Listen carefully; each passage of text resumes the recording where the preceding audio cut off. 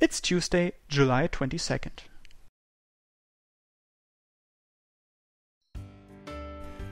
We are relaxing after lunch. We're taking it even easier than usual today after the dizzying amount of work we had this morning. Crap, I kinda don't want to move anymore. 奇妙だね。私もそう思ってたところだよ。それじゃあそろそろいつもの場所に。Damn you for barging in when it was getting good. Hello, what is it? 悪いが水泳部に手を貸してやってくれ。お前が適任の仕事だ。What? What's that mean? 行けばわかる。グラウンドで作業してるはずだから、できるだけ早めに行ってやってくれ。頼んだぞ。Ah, hey! 電話、メガネ君？何かお願いされたの？ The swimming club's apparently got something they need us to do. He said it'd suit me perfectly. 私も一緒に行くよ。食後のお散歩も軽くしとかないとね。Very refined of you, Touko.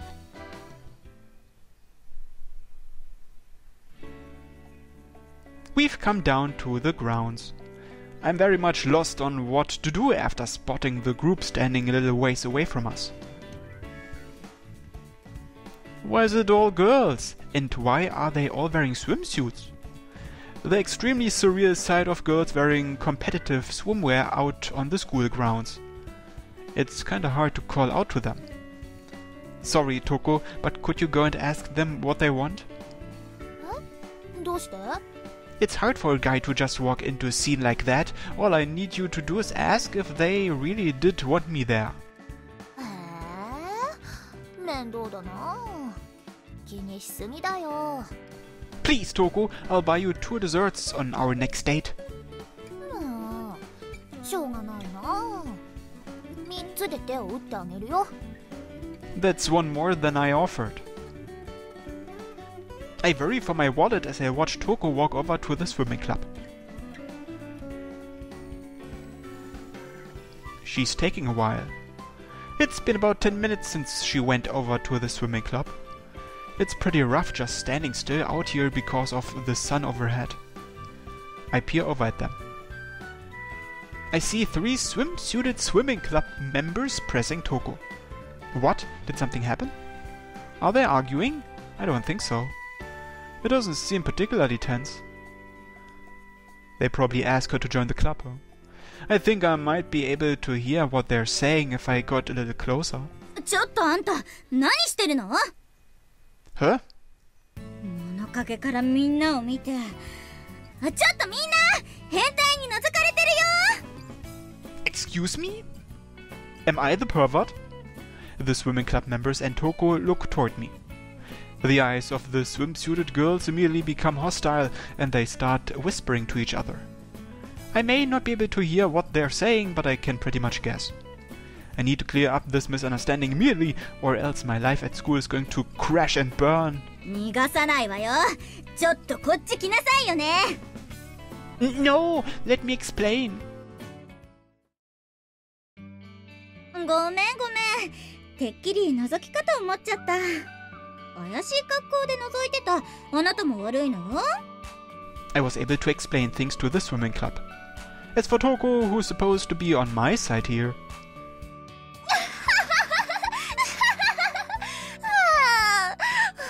お腹痛い。覗きの変態。Touko, I'd appreciate it if you could quiet down a little. 無理。だってあんなに慌ててるとこ初めて見たんだもん。 Of course I was freaking out. I was being labeled as a pervert. Though I can understand why they might think that. It seems like the swimming club members were trying to recruit Touko again. They were also asking for details on her relationship with me, and that's around when I got dragged in. おかげで助かったよ。ありがとね、変態くん。Shut up. 私たち諦めてないからね。雪村さん、運動神経すっごくいいんだもん。美人だし、おっぱい大きいし。Do those last two things have anything to do with this? I guess her boobs make her float better or something.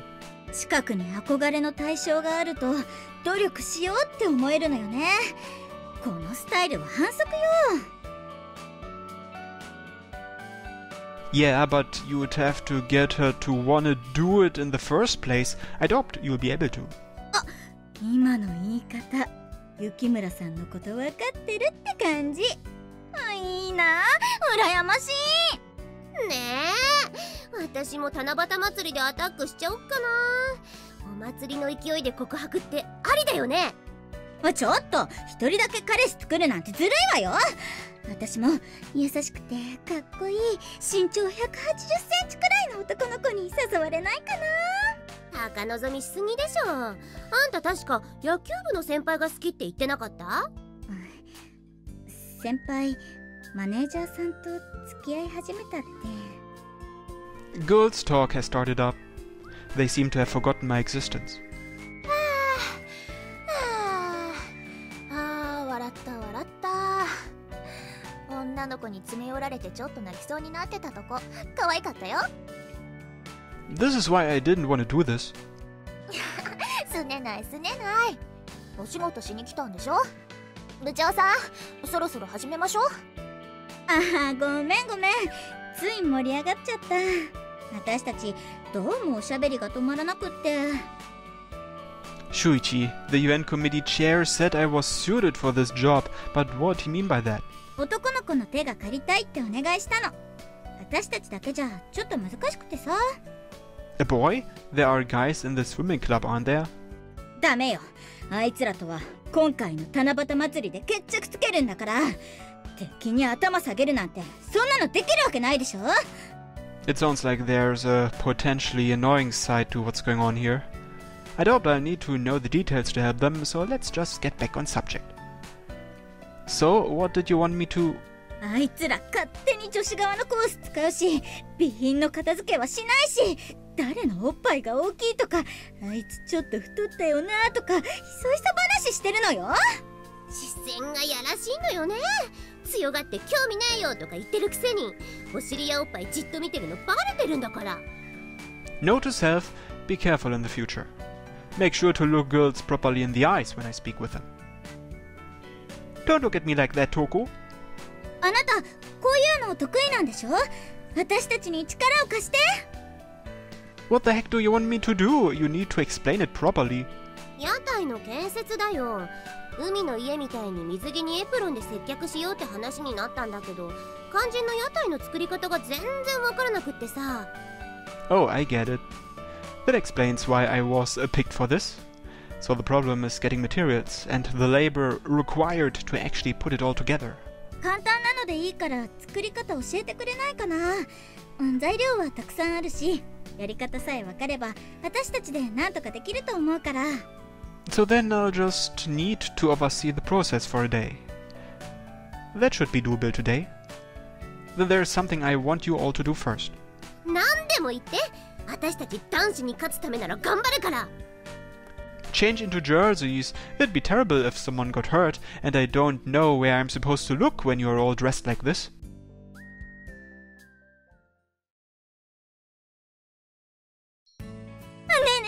彼からどんな告白されたの？やっぱりストレートに俺と付き合ってくれみたいな感じ？二人はどこまで進んでるの？もしかしてもうエッチなことしちゃったの？どうだったかな。 Seeing Touko signal me for help with her eyes pains me. But I probably only make things worse by jumping into that conversation. 彼優しそうだもんね。私見ちゃったんだよね。雪村さんと街で一緒に買い物してるとこ。あ、私も見たことある。雪村さんにクレープ食べさせてもらってすっごい照れてた。何それ？なんで今まで黙ってたのよ。そんな面白い話。ちょっと雪村さん、詳しく聞かせて。見間違いじゃない？私たちインドア派だよ。日の光に当たると溶けちゃうから。隠さなくてもいいでしょ。私たちにも夢見させてよ。私も彼氏欲しい。雪村さん達みたいに恥ずかしいことしたい。 Well, excuse us for being embarrassing. It's actually pretty easy to get used to it once you start. ねえ、ちょっと教えてほしいんだけどいいか？ Seems they're finally in the mood to get to work. I need to do what I can to help since I was asked to handle this. Sure thing, what is it? 雪村さんとはもうエッチしたの？ Get to work already!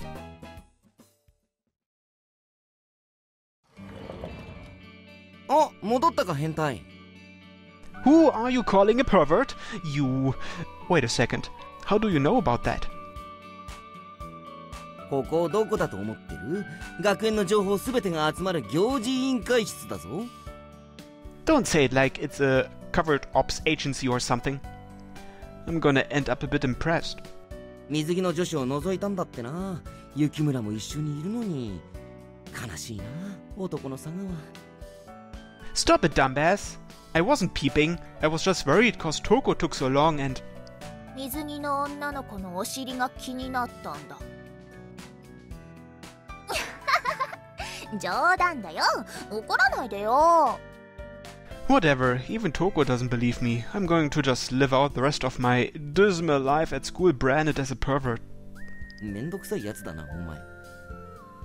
Information propagates at a terrifying rate. The entire school is gonna know by tomorrow at this rate. お前らは目立つからな。お前らの話してるやつ意外と多いんだぞ。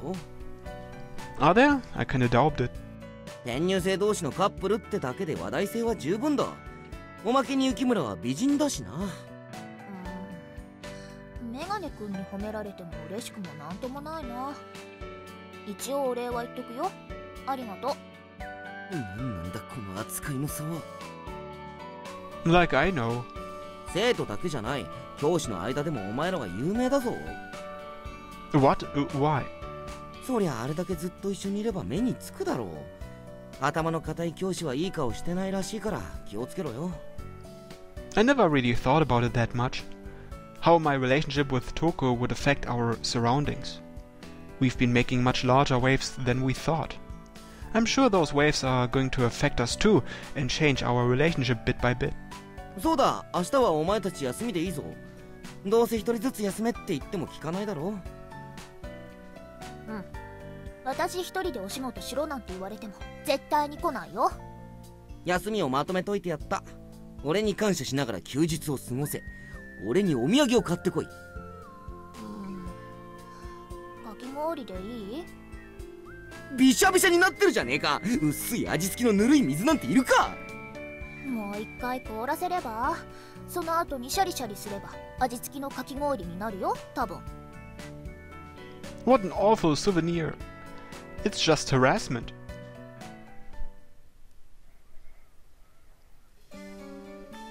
ね、明日のお休みどうする？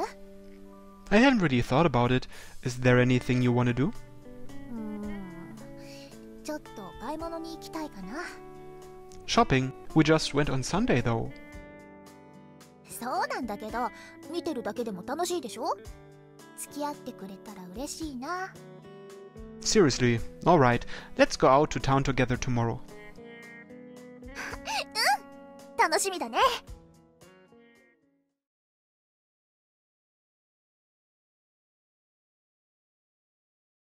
It's Wednesday, July 23rd.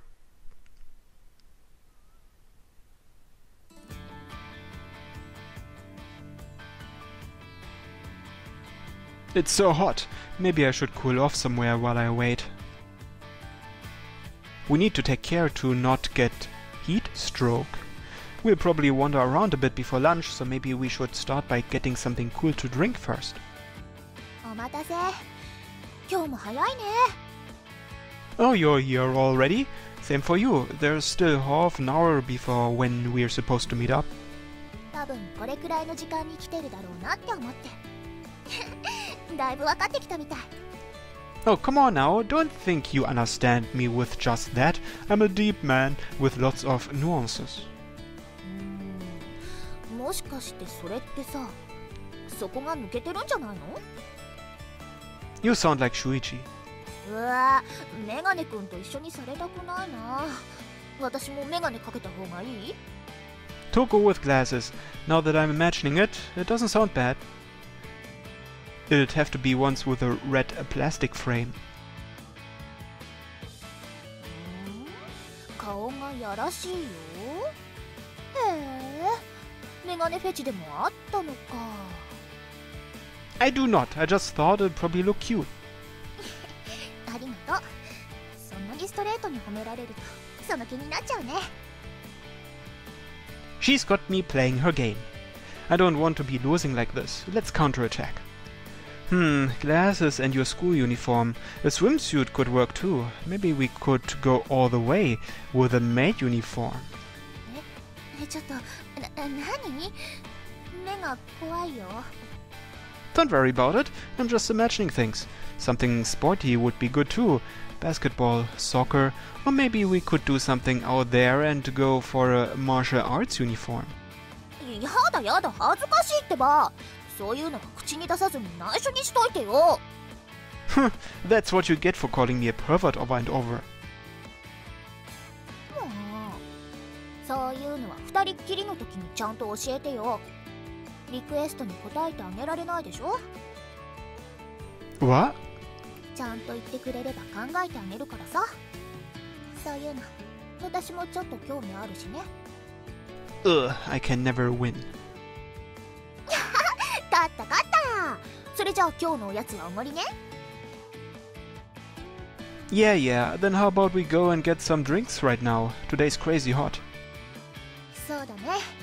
涼しいところで休憩してからお買い物しに行こっか。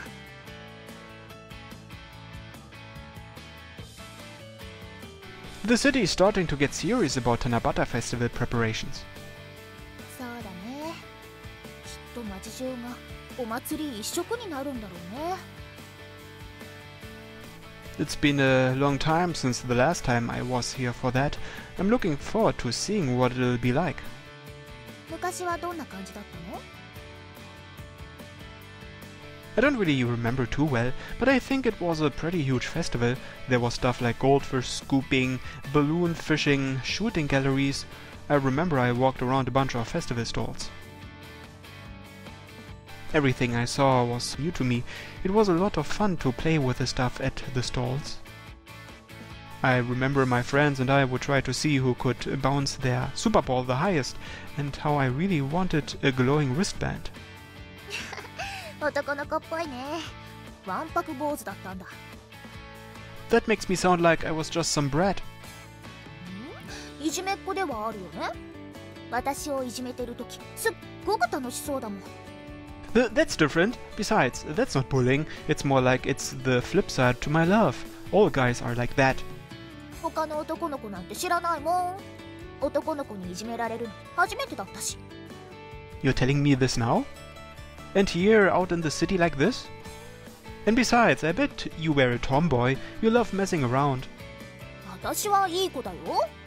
おとなしくて手のかからない真面目な子って評判だったんだから。 I can't imagine that at all. 何それ失礼だな。今でも十分いい子だよ、私は。But you went out and had tons of fun when you went to stuff like this, didn't you? そうだな。綿菓子やリンゴ飴に憧れてたかな。 You've never had those? 私はお祭り自体も初めてだから。ああいうのって縁日の屋台でしか売ってないでしょ。両親は仕事で忙しかったし、一緒に行く人もいなかったから。昔の話はあんまり得意じゃないからさ。これでおしまいね。 I feel bad about asking her that. I'm sure she'd just say, I don't mind if I apologized. I want her to experience that fun atmosphere. Nothing would make me happier than if Touko were happy with me. 楽しみにしてるよ、七夕祭り。 Yeah, let's have a ton of fun, together.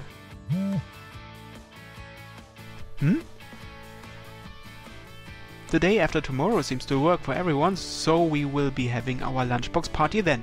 Please assemble at the old school building on the day with your lunchboxes. Oh, it's the lunchbox party. Shinozaki was really excited for this. Normal lunch food is fine, right? I think it is. I will prepare a little more food than I... The day after tomorrow. Got it. あさってだって。ちゃんとお弁当作れるかな。 Yeah, we'll have to do our best for then. Let's respond. Okay. Got it. I'll have something ready. I'll try my best too. She squeezes my hand tight after she sends the message. I squeeze back to reassure her. I'm looking forward to it. Don't forget to be there, everyone. Don't worry, Touko. It won't turn out that way. Even if you do mess up, it'll eventually just become something to laugh about later, as a good memory.